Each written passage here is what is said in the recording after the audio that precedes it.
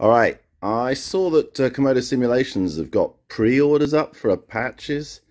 So this is an update on my Komodo collective. This is on maximum friction, which is not what you want a collective to do. I've sent an email to Komodo, but they've never responded to me because he promised me, because of the massive delay that I had several years ago when I got this, that he would send me a pre-production KA50 handle, but he never did. All right, communication from him was appalling. You know, when I got the collective, I was quite happy, but I'm going to show you. I have a picture actually, because I took it apart to find out if I could fix this problem easily.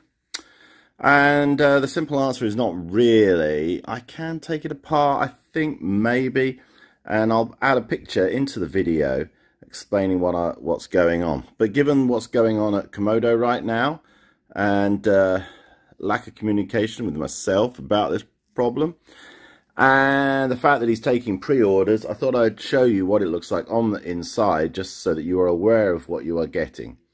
All right.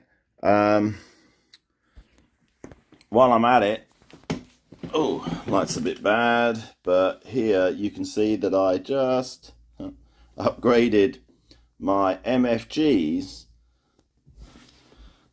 with the steering damper that they have in their kit.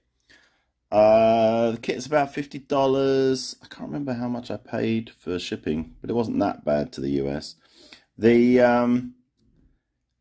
Actually, I was in an A320 simulator not very long ago. Been a long time since I've been in a real sim. And it was funny because when I first got in, I forgot how heavy real simulator bloody rudder pedals are, because I'd just been, you know, using this system for so long. So this steering damper does do a pretty good job, you know.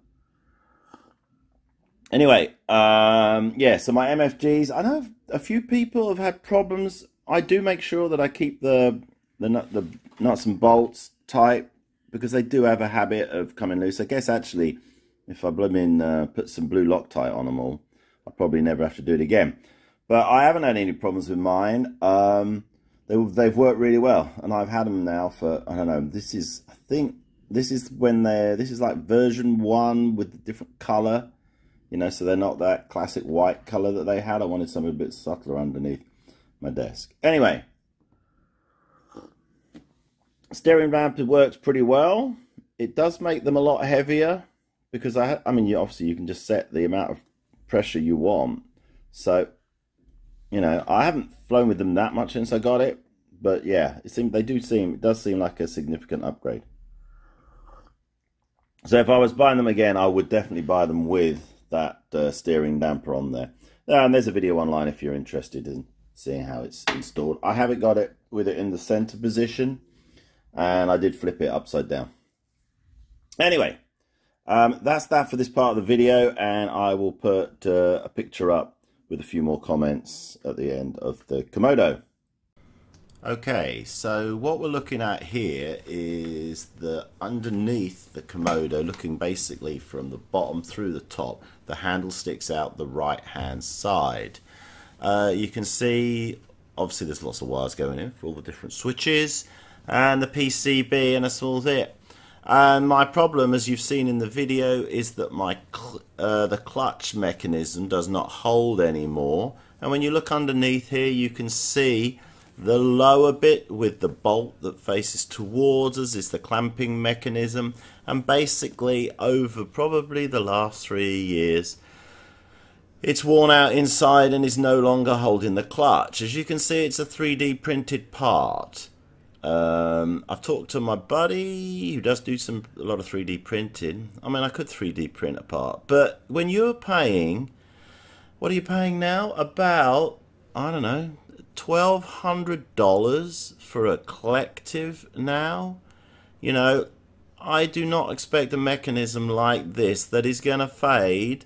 I mean, it's kind of built-in obsolescence, right? That mechanism is going to fade over time. You know, so obviously, while at the beginning on my first video, you know, I recommended the collective. I didn't know at the time that this was what like inside, and honestly, that's something on me. I should have opened up the thing and had a look and seen how that mechanism worked. But over time, it's faded out. You know, as you can see, the handle won't stay up anymore, so it makes the collective kind of useless. And I've had terrible communication with Komodo Simulation. He's ignored every single one of my emails for the last year. So there you go. I mean, that mechanism, well, if you want to pay that much money for it, that's up to you. Myself, I'm going to go and look at a Whirlpool collective at this stage as my replacement for this one. Anyway, I hope you found this useful. All right. Bye.